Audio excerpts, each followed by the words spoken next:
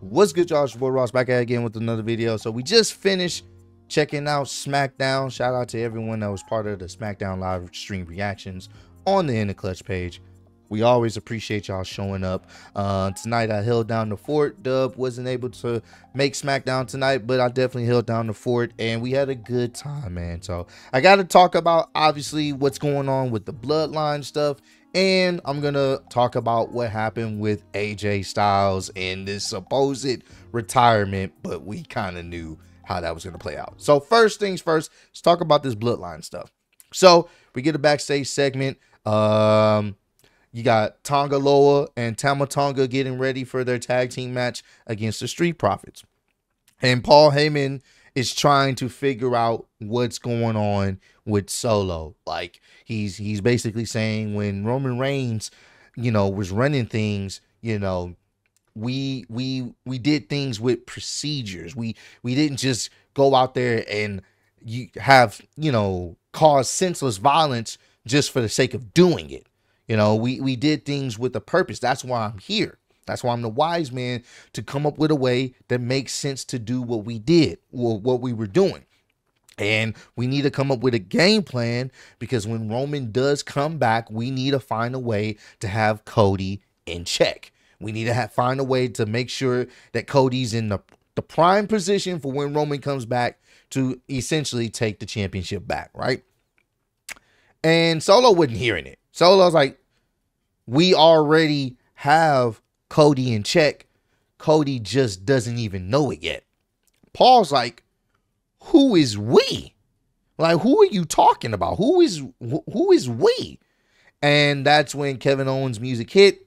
Kevin Owens went to the ring, went out to the ring to essentially address the bloodline. And that's when Solo's like, you need to handle it or we're going to handle it. I'm going to handle it. Handle Kevin Owens right now. So first and foremost, just off that alone, the fact that Solo has once again said, we got Cody in check and he doesn't even know it. It's all signs are pointing to The Rock. All signs are pointing to him. What he said before he left after WrestleMania saying your story with Roman is done, but me and your story has just begun. The fact that he said, I'm going to make you bleed again, potentially. And Cody's like, I'm going to make you bleed as well. Him wanting to hold the championship that Cody just won. This is all The Rock's doing. That's why he said we. Paul Heyman has no idea. He's out the loop here. Paul Heyman doesn't know really what's going on. Only Solo does. Solo is kind of the bridge between who's really running the show, which is clearly Cody. They haven't done nothing to Cody. They've been just doing their own thing. But like he said, we have Cody in check and he doesn't even know it yet. It's all leading to The Rock coming back. So I love what they're doing here.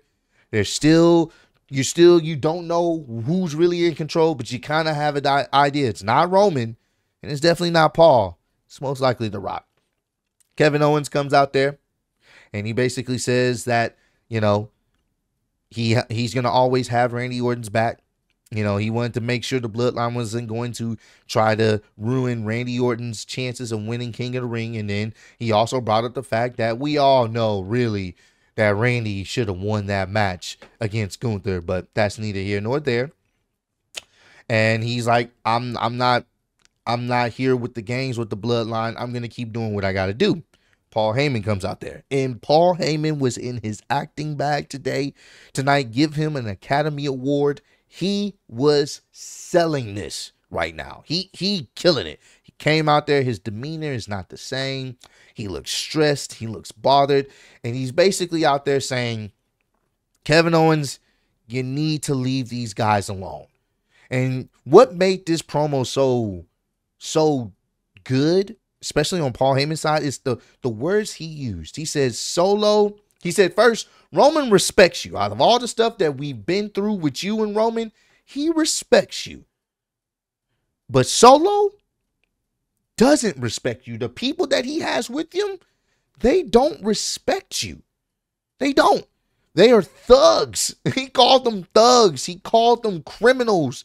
Like, we like to do background checks. That's why we didn't let anybody just be in the bloodline. These guys are thugs, animals, criminals. They don't care. They are looking for a reason to hurt you. And of course, since we all know Paul Heyman, you barely can trust him. Kevin Owens didn't trust him. Kevin Owens was essentially like, why should I believe you now, Paul? Out of all the years, why now should I believe you? Like, you're the one person in this industry that I definitely don't believe what you're saying. If anything, you could be behind all of this. This is all a setup. You know, you like to find the next big thing after Roman lost. This could be a situation where, for you, Solo is the next big thing, and this is all a plan. This is all a ruse. And Paul, he starts getting mad, and his eyes start to water, and he starts to get really irritated because he's like, why can't I be redeemed? You can be redeemed. Well, why can't I be redeemed? Why is it so hard for me to believe that I don't want you to get hurt? I have met your children. You have met my children. Why can't I be the person to tell you that you don't need to do this because I don't want to see you hurt? And he was just getting it's like he was venting. He's like, no one believes me. I am not in control here. I'm not doing things. I mean, my man literally just called all his the new bloodline members straight criminals. Criminals, bro. Like, just animals, savages. That, bro, the words he was using was very, very descriptive and not in a good way with people that is in his camp. He ain't never called Jimmy and Jay that. So he's getting frustrated, and he ends up hitting Kevin Owens with the mic. And he, you can tell that was accidental. And I love this dynamic of Kevin Owens not believing him because he's Paul Heyman. You don't want to believe Paul Heyman because he's Paul Heyman. And Paul Heyman actually telling the truth and saying, I have nothing to do with this. Please don't do this. Leave them alone. They don't care. And as Kevin Owens is about to potentially attack Paul Heyman, that's when Solo and Tama Tonga and Tonga Loa come out. They ready to fight. Kevin Owens said, I'm not backing down from the bloodline. He essentially had an impassioned promo before they even came out. I forgot to mention that. He had an impassioned promo, said, I've been dealing with the bloodline for so long. I've been hit by a golf cart with these guys. I have been super kicked multiple times. It doesn't matter. I'm still here, and I don't give a damn. But these guys, these Solo and these other guys, they don't belong here, and I'm going to do whatever I can to make sure they understand they don't belong here. So after he said that, that's when they came out. And once again, great segment. And the Street Profits ended up coming out as well to assist, and it became an all-out brawl before the Street Profits had their tag team match. This was great. This is fantastic. I love what they're doing here. Paul Heyman acted his ass off. Kevin Owens don't give a shit. He's down to go down with the ship. Kevin Owens is definitely someone's willing to die to destroy the bloodline. But this bloodline is different. And once again, pay attention to what Paul Heyman has said. I don't know if you guys have seen the reports of, WWE being a little bit concerned, or potentially maybe they would be concerned with Jacob Fatu's history and his criminal past. And that could be a concern. The fact that he brought this up, that may play into it, because if you haven't seen Jacob Fatu, he's a definition of a savage in the ring. So it'll be very interesting if they play that up. Like, this new bloodline, they don't play by the rules. They don't care about integrity in that ring. All they care about is destruction. And that aligns with what The Rock would want. Because if you really think about it, The Rock is the only person to really try to destroy Cody, since Cody's been back in WWE, in a sense of he made him bleed. And it's not only that he made him bleed to prove a point that he's going to spill his blood in front of his own mother. Roman's never done that to Cody. It was always just business with Roman and Cody. That's all that Roman looked at Cody. It's just business. But The Rock didn't look at it that way. He took it personal. And he went a savage route. That's one of the best Monday Night Raws leading up to WrestleMania. This nigga beating the dog shit out of Cody Rhodes, busting him open right in front of his bus. Only for the cameras to come turn off and still beat the shit out of him. Put the blood on the weight belt just so he can give it to his mom. That's savagery. Roman didn't do that. Roman wasn't on that type of timing. He didn't do that to Cody. This is the difference of this new bloodline. They're savages. And that's the idea they're trying to present, which aligns with The Rock. The Rock wants savages. The Rock wants people that are not going to go and play by the rules because he's not playing by the rules. This is why this is fantastic. I love what they're doing here. We're going to get that bloodline civil war so soon, and it's going to be cinema. I can't wait to see it. Can't wait to see it.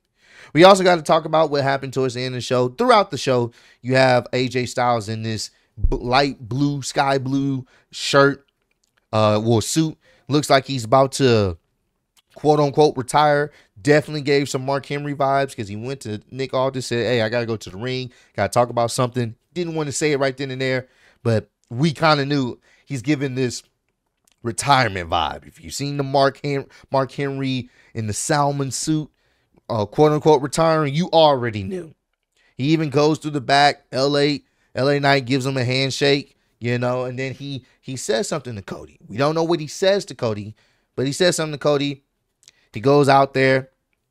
You see the OC out there, his homies, from the Bullet Club or whatnot. They go out to the ring together, and he's cutting this impassionate promo. You get the little waterworks going, and he's like, man, this is, I've loved doing this. I got to see my son graduate, and that's when I knew it was time for me to maybe put things down and really enjoy that new chapter of my life. Like he was trying to sell it. He was trying to sell it. Even the announcers are selling it. Corey Graves talking about his history with them. Like, he's selling it. And then he's like, yo, I want Cody Rhodes to come out here. I asked him in the back to come out here. Cody comes back out there, and he's sharing the ring with him. And he's like, man, I want you to know that, we had a fantastic match at Backlash, which they really did. And we tore the house down. But I just want you to know, this is still the house that AJ Styles built. But now, this is yours. Now, this is your house. And Cody's selling it. He starts getting emotional. And I'm like, oh, no. Once Cody gets emotional, it's like he just loses all reasoning. And you could tell Cody was about to get packed up, bro. So at the end, Cody says some nice, encouraging, beautiful words or whatnot. And then, he's raising his hands up to the fans. Cody's raising up AJ Styles' hand. And then all of a sudden, he eats a vicious clothesline. And Cody proceeds to get packed. And here's the interesting thing about this. His OC homies, as the referees and officials are trying to stop this, they're blocking off referees and officials from getting to help Cody. So it's kind of seems like they've, maybe really realigned themselves with AJ. So at this point, Cody's getting packed up on the outside of the ring. You see AJ picks up the steel steps. And I'm like, oh, wait a minute. What's about to happen here? Puts Cody in the Styles Class positioning on top of the steel steps and hits the Styles Class to Cody onto the floor from the steel steps. And that was GG's for Cody. And nobody could stop it. None of the officials could get to him. And I'm like, that's good. We had to find a way to get back to this. This was going to be the way to get back to it. If you hadn't seen the Mark Henry stuff, the Mark Henry fake retirement, you probably would have been surprised. We saw this coming. Was it still entertaining? Yes, it was. Am I looking forward to their match, whatever match it's going to be? Because I do think this shouldn't be a regular wrestling match. This needs to be for a stipulation. Because if I'm Cody, you got suckered in and he style clashed you onto the floor. You got to pack this nigga up. Now you need to be like, you know what? I'm going to make sure your son sees you a lot more because I'm going to beat the shit out of you and send you packing. That's what needs to happen. We need to have some type of stipulation for this match. Do I think AJ's winning? No, because he's not. They're saving. This is one of those things where because The Rock said what he said, they're saving this. Cody's not losing anytime soon before The Rock gets his hands on him. So that's the only bad thing about this title run. We know. I wouldn't even say bad, but predictable part. We know The Rock's coming back. He's going to have to get his dibs first before Cody ever drops it. So it's going to be very interesting to see how this plays out, man. But comment down below. Let me know. Did you guys enjoy this episode of SmackDown? I definitely did. Fun episode. Looking forward to what things, how things progress in the weeks going forward. I just need to know Cody need to stand on business. They don't need to, we know he likes to talk, but if I'm Cody, I go in the back and I hit him with a steel chair. Like, oh, you want to fake retire? I'm a permanently retire you. Like something. But appreciate all the love and support. Road to 150K, and I'm still undisputed YouTube wrestling champ of the world. Appreciate y'all kicking with me. See y'all next one. Peace.